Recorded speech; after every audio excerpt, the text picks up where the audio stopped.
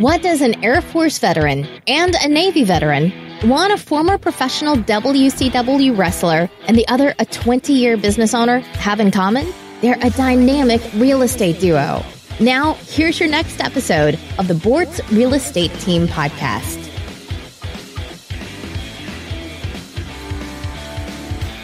Hey. Hi, everyone, and welcome to the final episode of 2018 for the Bortz Real Estate Team podcast.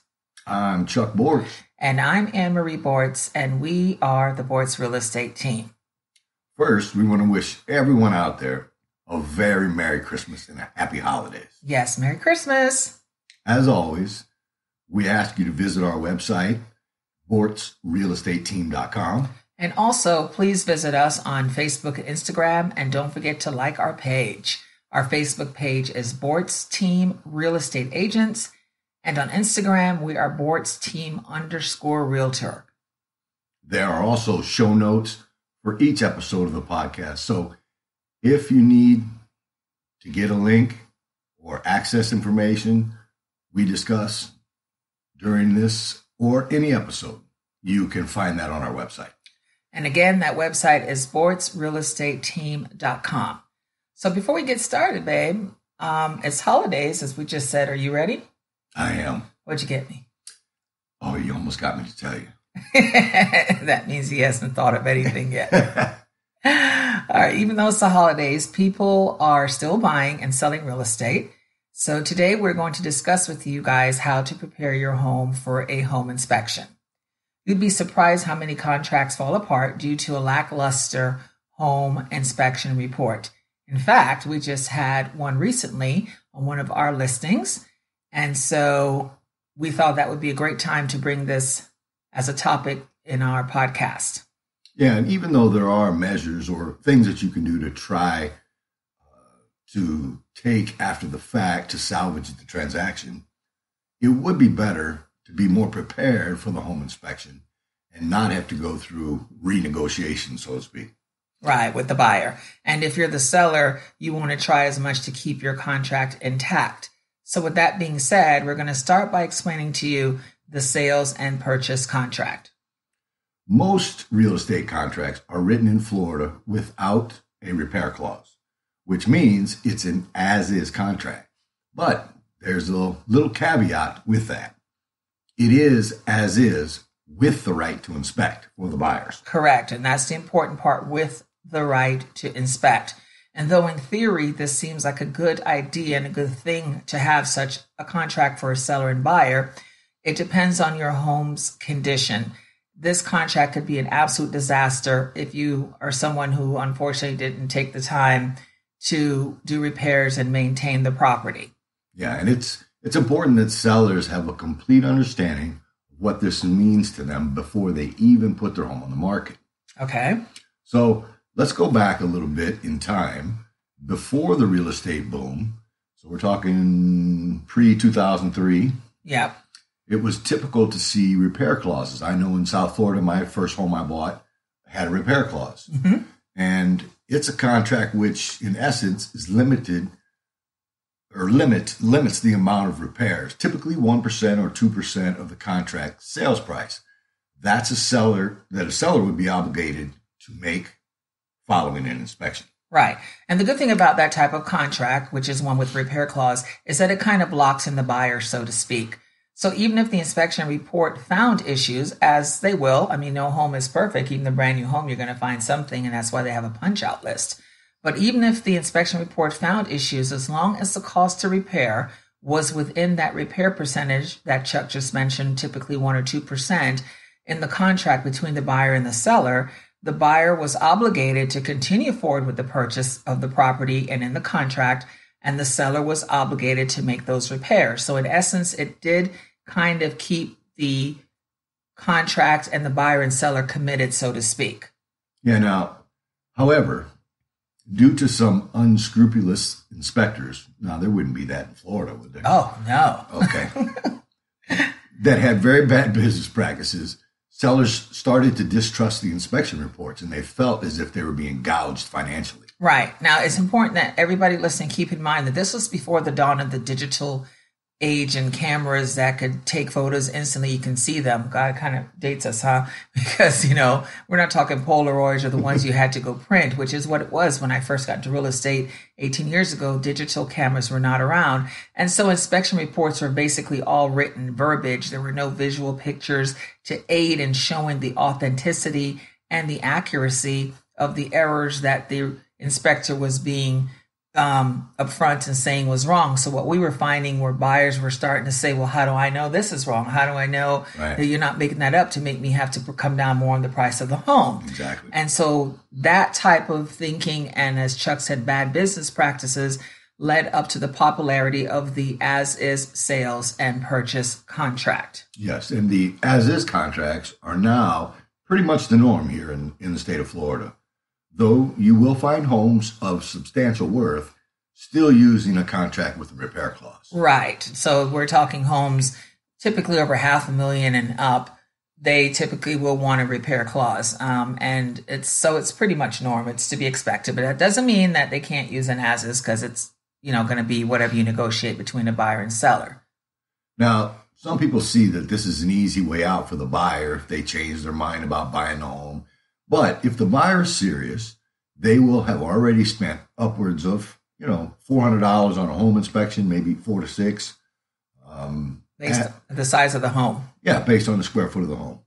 Right. So the buyers will have some skin in the game, meaning they will have some investment. Typically, you won't lose a buyer for minor issues, especially after they've invested money for a home inspection. Most homeowners, meaning sellers, really have no clue what shape or condition their home is in, and how what they perceive and think is nothing, wrong with the property is something that will cause a buyer to reject the home and thereby exercise their right to cancel the sales contract. Sellers, listen to me. If you're giving serious consideration to selling your home, you should really take the time to walk around your property inside and out and take note of everything that you can fix and just do it. Yeah. Exactly. That Chuck just said, please listen to us. And when he says everything, he means even minor things. For example, most people, we live in Florida, there's a lot of rain and moisture, have wood rotting around their garage doors. You have hanging gutters, because people put them up, but let's face it, most people that we go to their homes don't clean them out. Right. So when we walk up, we see leaves and pine needles, all kinds of things sticking out of them. There's cracks in the walls or your foundation outside, leaks, or even evidence of past leaks that were legitimately repaired, but, it left a discoloration on the interior ceiling. We have GFIs that don't work, or there are even homes here that are so old that GFIs weren't even built at that time, but you should still consider installing them, because these are things that will make a buyer reject your home. Yes, it's important that you, the homeowner, put yourself in the place of the buyer. Pretend you are now out looking at, possibly a new home. Mm-hmm. The very things that you won't accept in another home are the same things you need to be proactive about addressing in your own home. Amen. That's so true, Chuck. And that honey-do list that we keep asking you guys to do for us, it just keeps growing and growing. And you guys, you mean well, I'm going to get to it, babe, this weekend, whatever. Well, that list, it's time for you guys as sellers to get on that before you put the home on the market, please, not after or during, because let's face it, the same things that stopped you or prevented you from doing that list to begin with, what are the odds that you're going to do it in a couple of weeks before we possibly get a buyer? Yep. Right. So if you're unsure if you should repair something, we encourage you to call us, the Boards team. You can find our information on our website, again, boardsrealestateteam.com, and you'll find our phone number. You can get us on Facebook and also Instagram, and you can email us and discuss your particular issues with us, and we will be happy to give you our professional advice on how you should proceed with whatever's going on with your home before we put it on the market. Yeah, and if you don't have the time to do this stuff yourself, then consider having a pre-inspection so that you can fix it or address problems before the official inspection. Right. Now, that does not mean that you will have to go around repairing every little thing that is wrong. That's not what we're saying.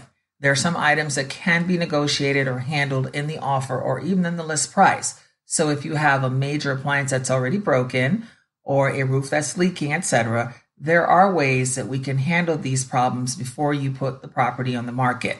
Just reach out to us again, as I mentioned before, through email, social media, or even, yes, the telephone, and discuss your unique problems with us.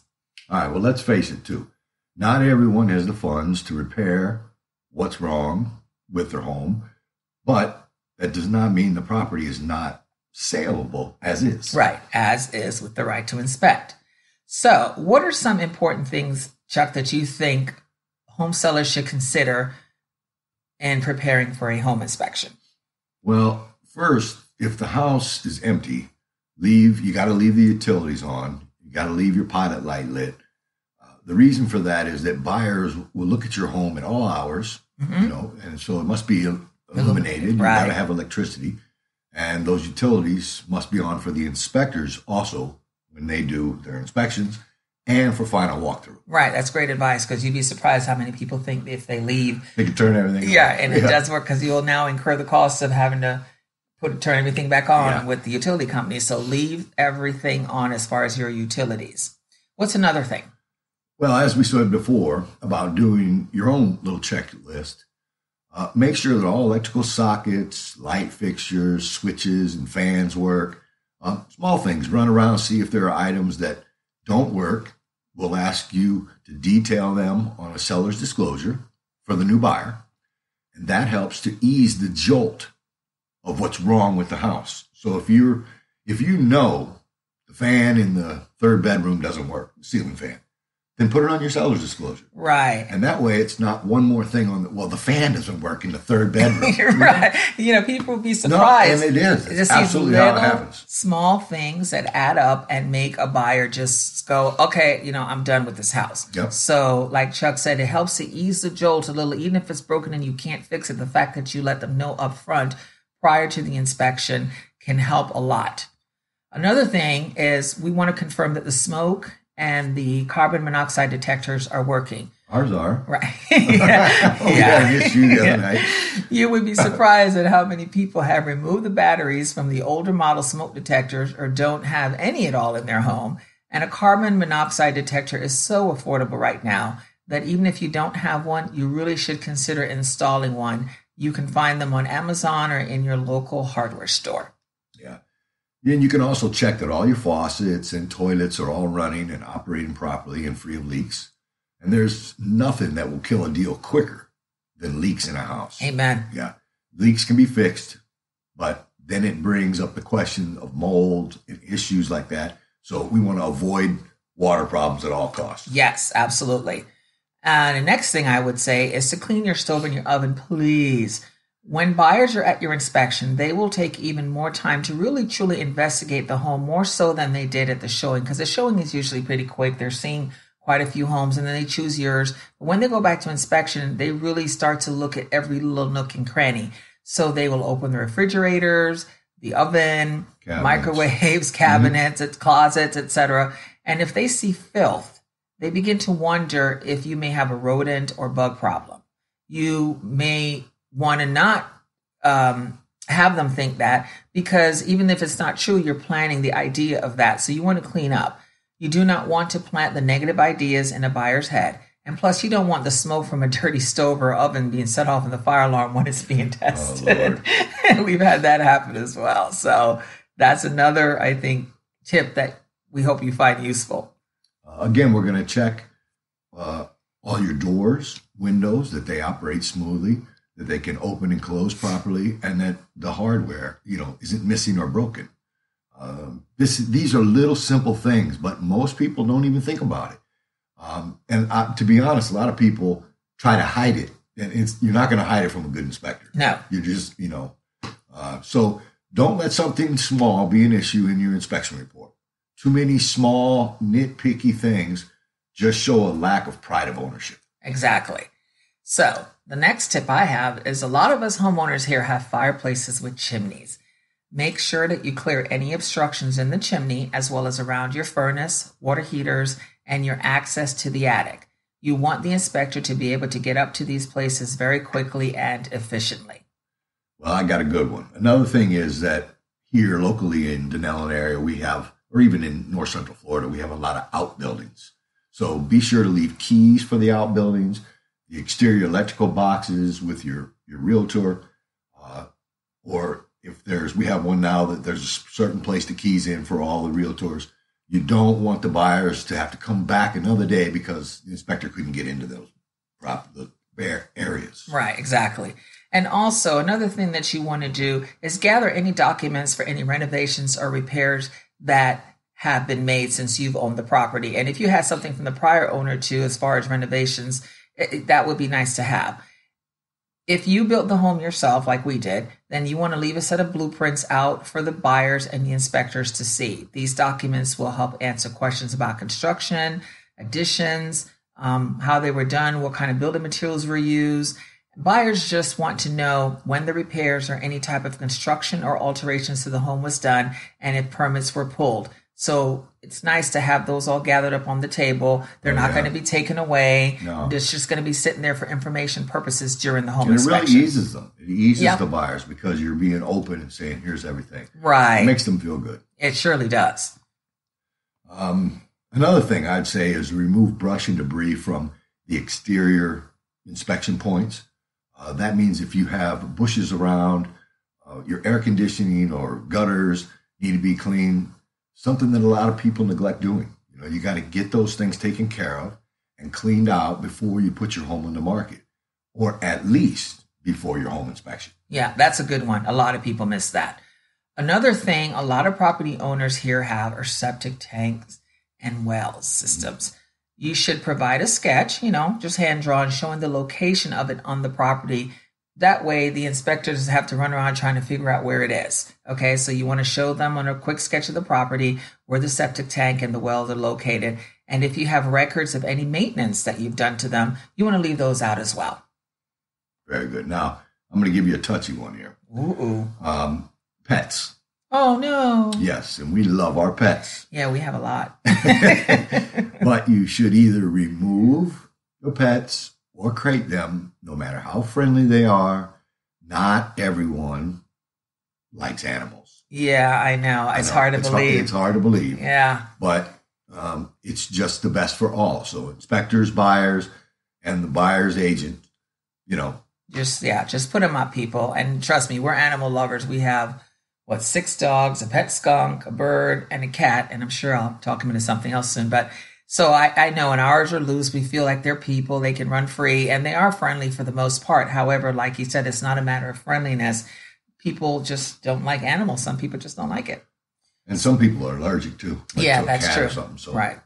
So, and then what do we got here? And so now that I think those were 12 good tips we just gave you. So, but what we want to do the next one is something, and I know a lot of sellers don't like this, but it really is something you really need to do.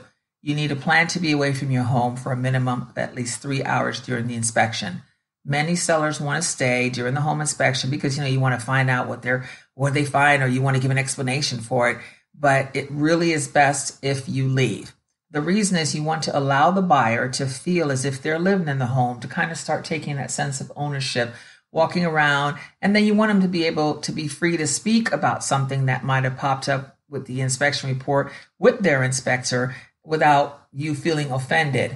Right. And so because we're trying to hide in the back. Right. It's just, trust us. It's just not good juju. It's not. You just need to leave the home. Remember, you're trying to sell the home and you're emotionally attached to it. So it can sometimes hurt feelings when someone says something negative that you didn't perceive as a negative with the property. And inevitably, when we have to come back to the negotiation table for repairs, you kind of, even though you may not want to admit it, it sticks in your head what the person says, and it makes a renegotiating process of keeping the property intact more difficult because of what you might have heard the buyer say during the inspection. Correct, and then the emotions start getting into play, and then we got problems. Exactly. Well, we hope that these 13 tips have been helpful to you, home sellers out there or future home sellers. And as always, we would love to hear from you, our listeners, about topics that you would like for us to address on our podcast. Now, if you have a unique home inspection story or added suggestions about something, we, again, encourage you to participate in our blog on our website. So feel free to go there, bortzrealestateteam.com, and find the podcast or blog story you want to leave a comment about, and join in on the conversation. Yes, please do. That's what it's there for. And everybody wants to be part of the community and want to be involved. And we really want our website to be almost like a mini Facebook, but without the drama, where you can share stories about real estate and have other people suggest things for you. And it just becomes a real nice community feel. And again, it's sportsrealestateteam.com. So we've reached the end of another episode of the podcast. We want to thank you guys all again so much for listening this year. And remember, you can listen on any podcatcher of your choice. You can download or listen on iTunes, Blueberry, Stitcher, TuneIn Radio, Google Play, and even on our website. And we want to keep bringing you this show. So please share the link with your friends and family on social media and subscribe so you never miss another episode. That's right. And again, happy holidays. Merry Christmas. Merry Christmas. And listen, we want to say again, we're starting to get to know the community. People are recognizing us. Of course, they always recognize Anne-Marie's service dog, the pink poodle. So you see us out and about, say hello. Yes, please do. And if you ever have any real estate questions, like we said, you can ask us in person or email or reach out to us. We're here to help you. It's not always about a dollar figure. It's about helping our community, get the most we can and reestablishing since the market crash, our sales and increasing what our property is worth here. So we're always here for you no matter what. Again, Merry Christmas, Happy New Year, and we will see you guys in 2019. God bless you. God bless. You've just listened to the Bortz Real Estate Team podcast with your hosts, Chuck and Anne-Marie. Subscribe to the podcast so you never miss another episode. Follow us on Instagram at the Bortz Team and follow us on Twitter at Bortz Real Estate. Be sure to visit BortzRealEstateTeam.com to join the conversation, read the blog, access the show notes, and reach out to us if you're interested in selling or buying a home in the greater Ocala and Denellen, Florida area. Until next time.